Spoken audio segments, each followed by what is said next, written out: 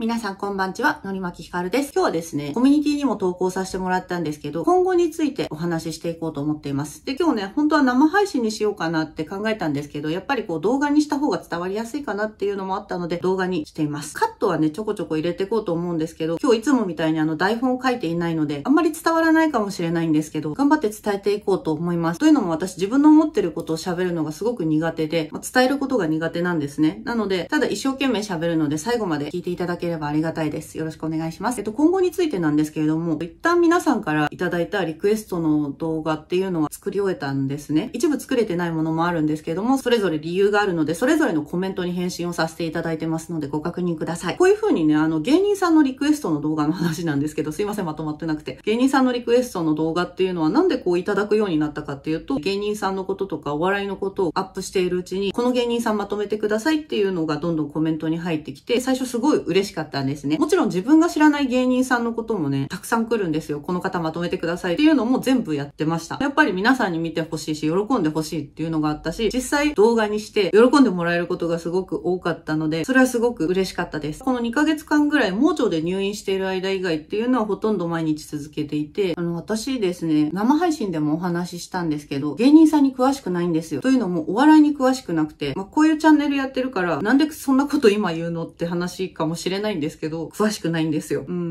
それで一生懸命芸人さんのことを調べて、で、あれは前もお話ししたんですけど、芸人さんのね、インタビュー記事だったりとかを何個か抜粋して動画にしたりとかしてるんですね。ただその中でもっと皆さんの方が詳しいわけじゃないですか。私はもう本当に全ての芸人さんに詳しいわけじゃないし、お笑いに詳しいわけではないので、この芸人さんはこういう経歴もあるよ、ああいう経歴もあるよっていうのをコメント欄にね、結構お書きいただくことがあったんですけど、内容というのがあまりにもエスカレートした時もありますし、抽象ですかね。書き方が辛辣だったりとか、そういうこともあって、何のために作ってるんだろうなって思っちゃったんですよ。もちろん動画を作って嬉しい反応もいっぱいあったんですよね。この人まとめてくれてありがとうございますとか、こんな人まとめてくれるなんてすごいですね。それでちょっとね、心が折れたこともあったりして、嬉しい時と心が折れた時と本当にもう半々ぐらい。半々でもないから、嬉しい。もう難しい本当に。なんて伝えればいいんだろう。それで原点に立ち戻って、なんで私は動画をやってるんだろうって、皆さんに喜んでほしいっていうところが大きいんですけど、まずは、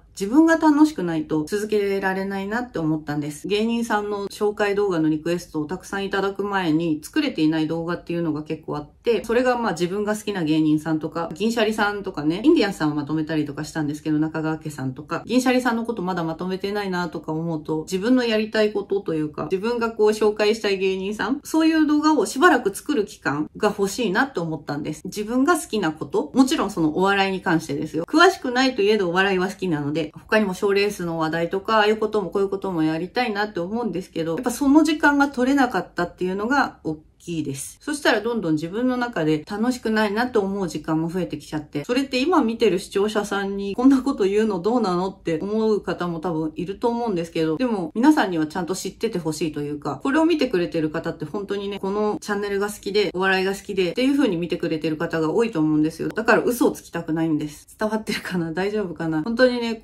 台本にしないと何言ってんだって感じだと思うんですよ、今。自分の気持ちを言葉にするのがもうめちゃくちゃ苦手で、ということで今後は私が作りたい動画をしばらく作る期間を設けさせてください。よろしくお願いします。っていう動画です。その後またリクエストを受け付けるかどうかは、その時考えさせてください。すいません。わがままで。でも私わがままな人間なんです。見てる人に一番嘘つきたくないっていうのがありました。そう、せっかく見てくれてるんで。あとね、本当にここまで見てくれる方だから言うんですけど、ちょっと噛んでる。今見てくれてる方々ってリクエストしたかったのにできないなって思った方多いと思うんですよね。本当に好きでこのチャンネルを見てくれてる方たちの意向を反映できてないんじゃないかって思うことがあって、そういうのもありました。ちょっとしばらくは自分がどうしたら楽しいかなっていうのも考えながらやらせていただければなと思います。すごいもじもじしてるね。もじもじちゃんだったな。そう、生配信にしようか本当に迷ったんですけど、これ生配信は今後もやっていきたいと思うので、その時はね、皆さんからお笑いを学ばせてください。本当にお願いします。この間生配信お付き合いいただいた方ならわかると思うんですけど、本当詳しくないですよね。なので、そんな感じです。ちょっと長くなっちゃったかもしれないけど、ちょっとしばらく好きな動画作ります。今後もよろしくね。バイチャ。